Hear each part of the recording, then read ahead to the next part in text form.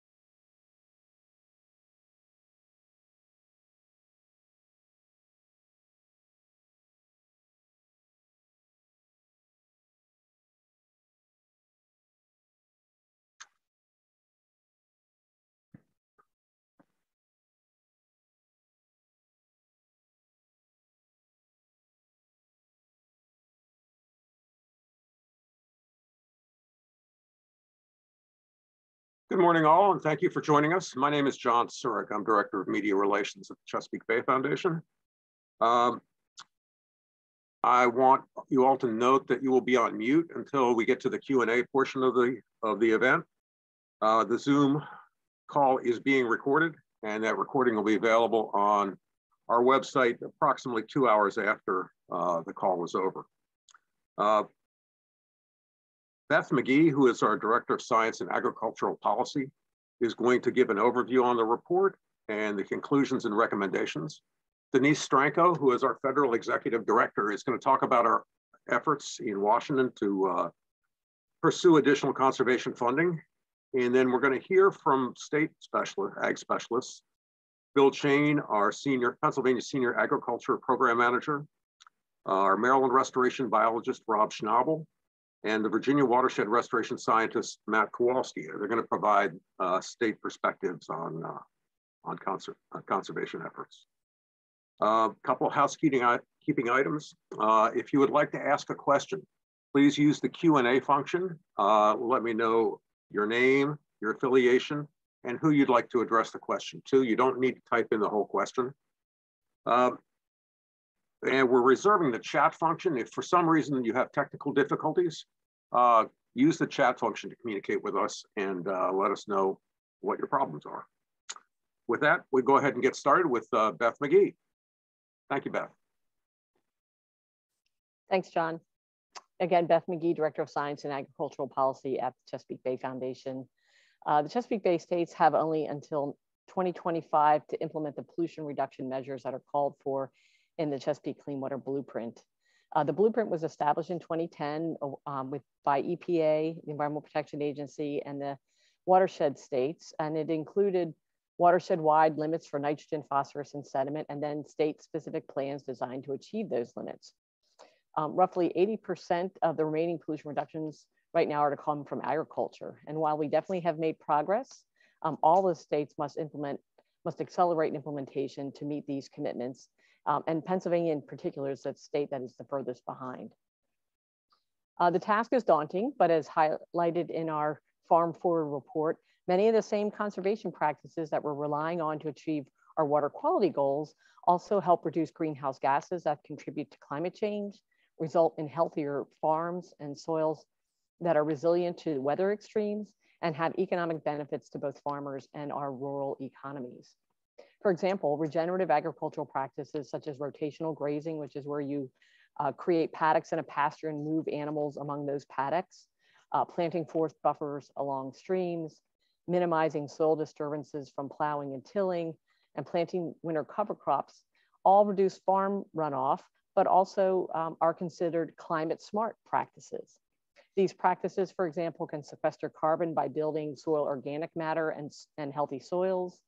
Living trees and having living plants can remove carbon dioxide from the atmosphere and sequester it in leaves, branches, and stems of our plants. Healthy soils will increase the land's ability to filter and retain water, making farms and communities more resilient to droughts and floods. Adoption of these practices can also reduce the use of fertilizer. If we put less nitrogen on the ground, either in the form of manure or synthetic fertilizer, we will reduce the amount of nitrous oxide that is produced, and nitrous oxide is a very potent greenhouse gas. Another benefit of these practices is that often the use of farm equipment like tractors is reduced, and that's going to reduce the emissions of fossil fuels, emissions of carbon dioxide from fossil fuel combustion. In our report, we have 4 real life examples of farms that had converted to rotational grazing. This was part of a CBF-led multi-year study where we quantified the environmental benefits of this conversion. Using farm scale tools to estimate water quality and greenhouse gas benefits, we found that loads of nitrogen, phosphorus, and sediment fell an average of 63%, 67%, and 47% respectively across the farms in which we worked, and that net greenhouse gas emissions from the farm study fell an average of 42%. Investing in conservation also pays dividends for farmers, as you'll see from the producers that are highlighted in this report. They give examples of reducing livestock feed cost, fertilizer cost, and all noted an improvement in wildlife habitat on their farms. Other case studies from across the country, for example, one by the American Farmland Trust, which quantified economic benefits of healthy soil practices to row crop farmers in New York, Illinois, and California, found that their bottom line increased by roughly $37 per acre per year by implementing these practices. And then other studies throughout the country have indicated that healthy soil practices like conservation tillage, planting winter cover crops, nutrient management, reduce the use of costly fertilizers and pesticides. Another important practice contained within the state's cleanup plans are planting forested buffers along streams and waterways.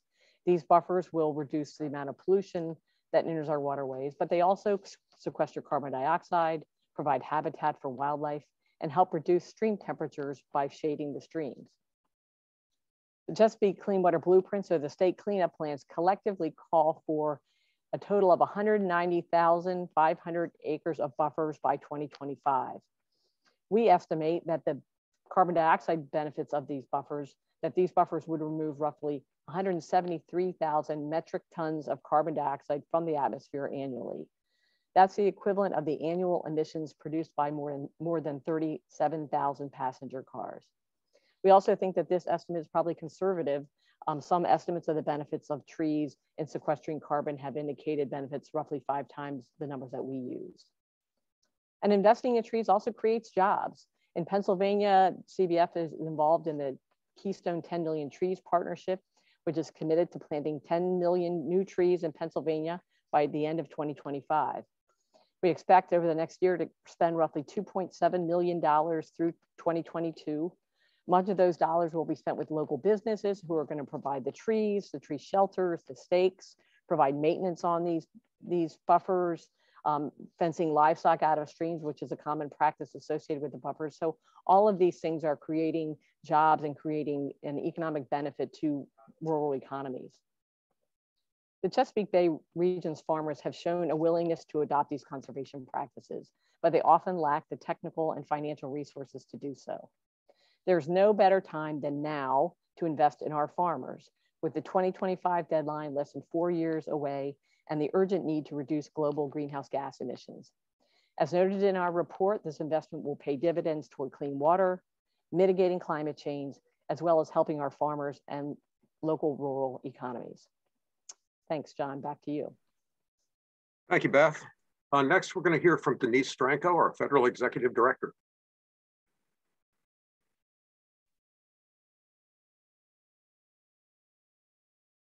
Thank you, John. Good morning. I'm Denise Stranko, Federal Executive Director at CBF. As you all just heard from Beth, many of the same conservation practices needed to implement the Chesapeake Clean Water Blueprint have additional benefits like reducing greenhouse gases, improving the soil health of farms, making them more resilient to the impacts of climate change, and strengthening the economic health of both farmers and the communities where these practices are being implemented. We know that farmers want to implement these practices, and we also know that more funding is needed. At the federal level, CBF is looking to both Congress and to the administration for leadership to ensure that farmers in the Chesapeake Bay watershed have the funding and support that they need. We are urging Congress to increase the overall funding available to Farm Bill programs and technical assistance that support agricultural conservation practices. We're hopeful that as a climate smart initiative, this will be included in a final reconciliation package passed by Congress and signed by the President. At the same time, USDA must direct more of the available dollars to the watershed and particularly to Pennsylvania. We are encouraged by recent announcements by USDA in support of climate smart practices. But now we look to the agency to take a leadership role for the Bay. We are asking USDA to use its existing authority to establish the Chesapeake Resilient Farms Initiative. This program would direct additional financial resources in the most cost-effective ways possible to the watershed. The agricultural funding needed between now and 2025 in Pennsylvania alone is roughly $3 billion. An infusion of funding from federal programs is just essential to getting the job done. And directing the funding to the basins where best management practices are most effective at improving water quality, it just makes sense. We have worked with partners in the environmental and ag communities in the watershed and have had many meetings with folks on the Hill and in the administration. Momentum is building. We are so happy to report that the ag secretaries in the watershed, as well as the farm bureaus in the watershed, have both sent letters to Secretary Vilsack in support of establishing this program.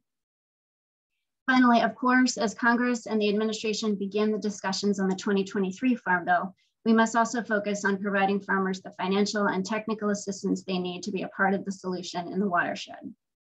As has already been said by Beth, implementing these ag conservation practices will not only help us achieve the reductions necessary for the Chesapeake Clean Water Blueprint, but they reduce greenhouse gas emissions, they improve climate resiliency, grow the local economy, and strengthen farms, which ultimately improves the economic outlook for farmers. We urge Congress and the administration to make this investment in the Chesapeake Bay. Thank you, and with that, I'll turn it back over to John and my colleagues to hear more about these practices. Thanks, Denise. First, we're going to go to Pennsylvania to Bill Chain.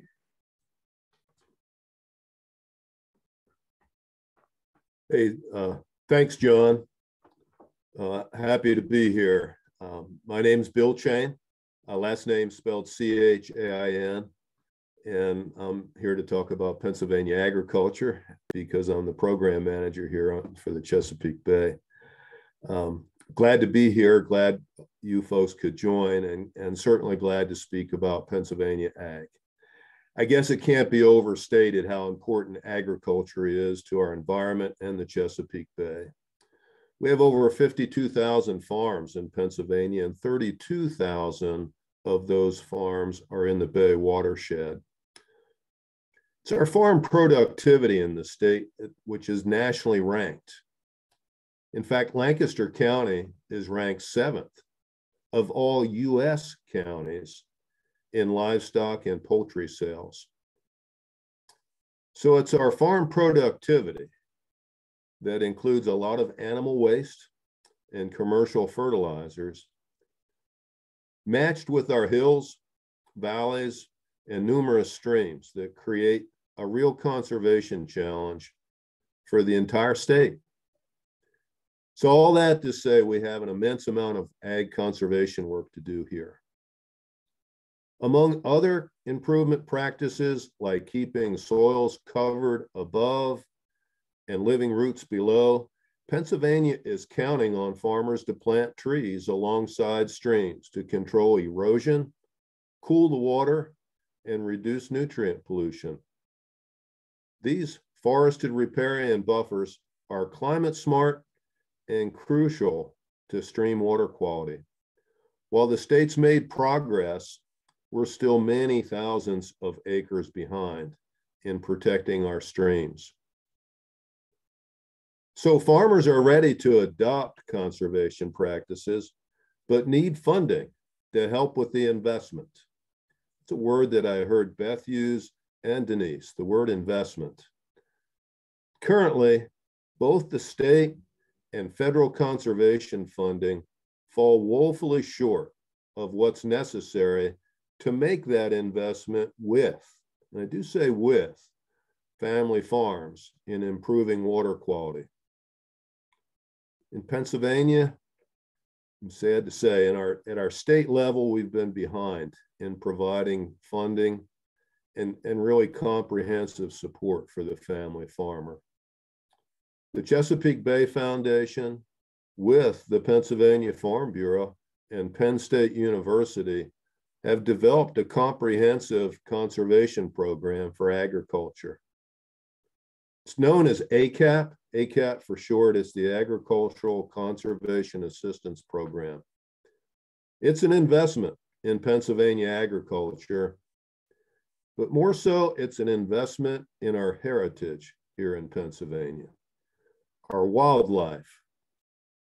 When this program's approved by the legislature, it'll provide funding and technical expertise for farmers to install many conservation practices. And that'll be supported by their local government, their local county conservation district. So what we need to do is work together. We need those federal dollars, we need state dollars, and we need our local support with county conservation districts. Farmers are right here ready to do it. They need that investment and want that investment. So John, I appreciate being able to speak on behalf of PA. Thanks, folks. Thank you, Bill. We're going next to Rob Schnabel from Maryland. Morning. Yes, I'm a restoration scientist leading the Bay Foundation's farm stewardship work in Maryland. In Maryland, we're leading the push for regenerative agriculture through the Million Acre Challenge. The goal is to get half of Maryland's agriculture land, 1 million acres, to regenerative status. While Maryland's the nationwide leader in % of cropland planted in cover crops, there's huge room for improvement, as not all cover crops are created equal. Permanent ground cover is even better than seasonal cover crops. The Bay Foundation has been promoting permanent cover and rotational grazing through the Maryland Grazers Network for over 10 years. This mentorship and technical assistance program has resulted in thousands of acres of monoculture cornfields being converted to permanent, diverse ground cover. Animals grazing, rotating through these pastures, is like a probiotic to the soil microbes, greatly accelerating carbon sequestration in the form of soil organic matter. This restores the soil sponge, which will reduce flooding during storm events, as well as make these farms more resilient during times of drought. Our next generation of farmers want to reduce their input costs and use natural systems to restore farmland soils for future generations. A perfect example is listed in this report is Open Book Farm, where forest buffers were planted along streams to reduce erosion and improve water quality, while the monoculture cornfields were converted to diverse perennial pastures for multi-species grazing, basically creating the salad bar for the animals. These young farmers raise pasture beef, pork, and poultry, and grow vegetables. These goods are then direct marketed to consumers on the farm and at farmers markets to ensure they get their fair share of the food dollar, staying profitable. This farm is an important piece of the puzzle in the local economy. Federal funding was critical for this farm to transition from conventional to regenerative agriculture. Please support this. Thank you. Thank you, Rob. And now to Virginia, Matt Kowalski.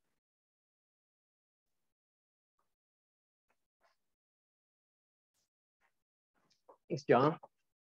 And good morning to everyone. My name is Matt Kowalski, last name Kowalski. As John said, I'm the Virginia Watershed Restoration Scientist here in Virginia for the Chesapeake Bay Foundation. So I'm going to talk a little bit about the benefits of rotational grazing and why we like rotational grazing so much. To tag on to a little bit of what Rob just said, it creates a perennial cover for our fields. Perennial just means we've got permanent plants growing year round above the ground. So that protects the soil, reduces erosion. So we see less soil and nutrients leaving the field and going into our streams, which results in less water pollution. Rotational grazing also creates a healthier forage. So by grazing multiple small fields, each field gets to rest during that time when it is not being grazed. That means that the plants grow taller and healthier, and the root systems get deeper and healthier. When we get deep roots and healthy roots like that, we can sequester carbon into our soils. That means more soil carbon, more organic material. That increases the soil's ability to hold water when water comes. That makes our systems, our farms, more resilient to floods because they're able to absorb that rainwater. And during droughts, they're able to hold water from the times when we got rain. Just to give you guys an idea of the significance that this can make, 1% increase in soil carbon can hold an additional 20,000 gallons of water for every acre of farm. That's roughly equivalent to to 3/4 of an inch of rain with no runoff. More soil carbon and better soil health also equate to better nutrient cycling. So what we have in rotational grazing systems is the soil staying in place, our water staying in place, and our nutrients staying in place. So healthier forage also means less weeds. So we tend to see less herbicide use, leading to better water quality and lower cost for the farmer. We also see lower greenhouse gases from the manufacture and the use of those herbicide products. One of the other great things we like about rotational grazing is that it lowers the use of farm machinery. Compared to growing feed and making and feeding hay, it saves the farmer time, it saves the farmer fuel, which saves cost, but it also lowers greenhouse gas emissions because we're using those fossil fuels less to run the tractor. I mentioned that we get better nutrient cycling when we've got better soil health. We also get better nutrient distribution with rotational grazing systems. By breaking those larger fields into smaller paddocks, we get better distribution of urine and manure, which are the sources from the animal to cycle those nutrients back into the soil. That also lowers cost, and it lowers greenhouse gas from the manufacture and the use of fertilizers. By keeping more nutrients in place, we see that farmers that are using rotational grazing tend to use fewer fertilizers. One other additional benefit that we tend to see associated with rotational grazing systems is when people are putting these systems in place, they often do livestock stream exclusion practices as well. That both creates an opportunity to create a forested riparian buffer, the benefits of which Bill Chain just spoke about, but getting the animals out of the stream also prevents stream bank erosion, keeps the nutrients that are in their waste on the pastures and out of our streams, and it keeps the livestock healthy, clean, and safe. So in summary, rotational grazing is good for farmers, it's good for water quality, and it's great for the climate. So I'd like to wrap up with saying that lawmakers should encourage the adoption of these agricultural BMPs like rotational grazing by providing more cost share money and more funding for technical support for farmers. As an example, lawmakers had the opportunity in Virginia this year to fully fund the Virginia Agricultural Cost Share Program at $286 million during this legislative session. Thanks a lot, John. Thank you, Matt. So just a reminder, if you have a question, please type it in the Q&A box and let us know your name, your affiliation, and who you'd like to direct the question to.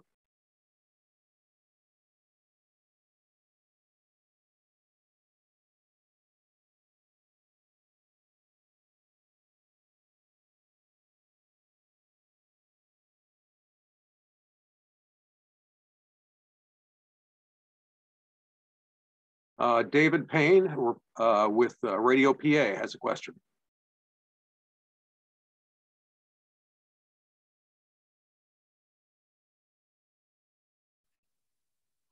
David, can you unmute yourself? Can you hear me? Yep, we can hear you. Yes, this is for the Pennsylvania representative from the Bay Foundation. You had mentioned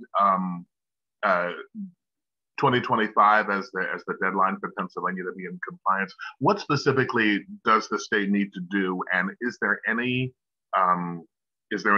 penalty or any sanction for non-compliance?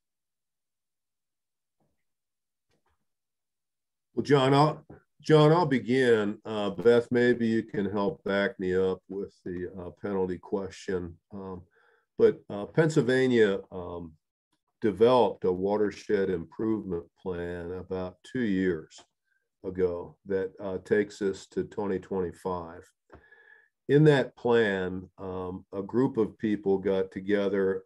Actually, I was on that committee and sat down next to a lot of farmers and others in the environmental and conservation field that developed a set of goals an actual number of acres to have reduced tillage or no-till, a number of acres by 2025 to be covered in cover crops over the winter, a huge nutrient management goal to really reduce nitrogen and phosphorus as it's applied to soils and manage those nutrients.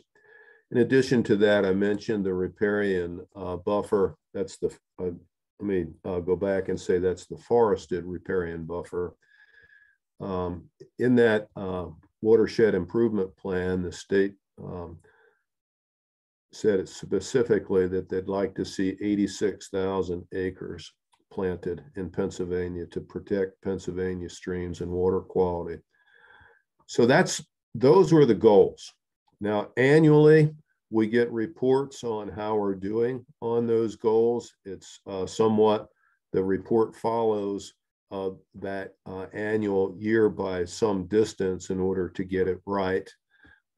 Your second part of the question was what happens to Pennsylvania if we don't make our goals, and that's been a reality in the past, and I'm going to pass that off to you, Beth, to project how EPA might feel about those things.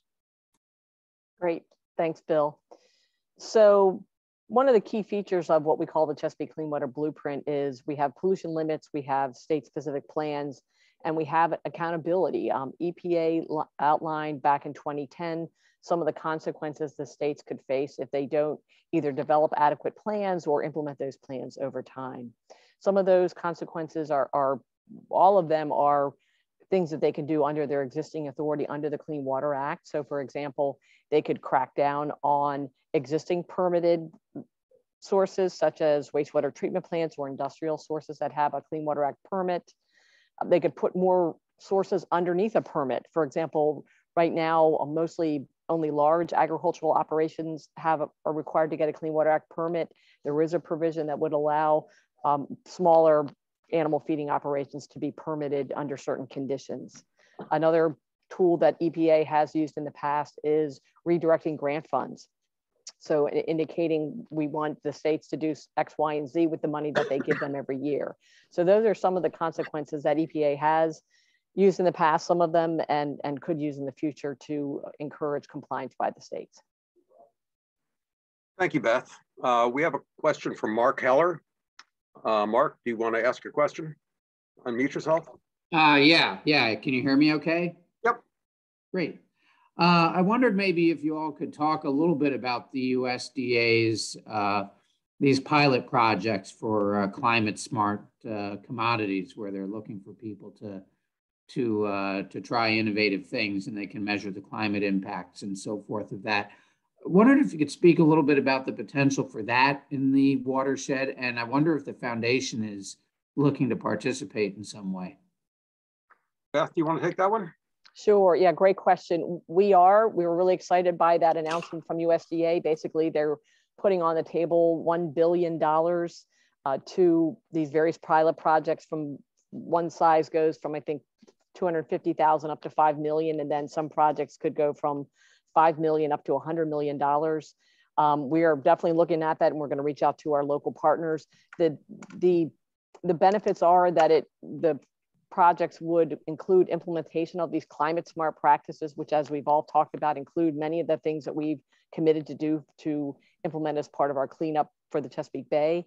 It also would require a monitoring, verification, provision, and quantification of the greenhouse gas benefits of whatever's implemented. And then the last component that USDA is looking for is to link these farms with markets. So whether you are a supplier that wants to tout to your customers that your produce was produced in an environmentally or climate smart friendly way, there's lots of opportunities. So we're looking at it. We're really excited by the investment from USDA in this because we see the multiple benefits of implementing these practices. So stay tuned. All right, thanks. Thank you. Are there any other questions?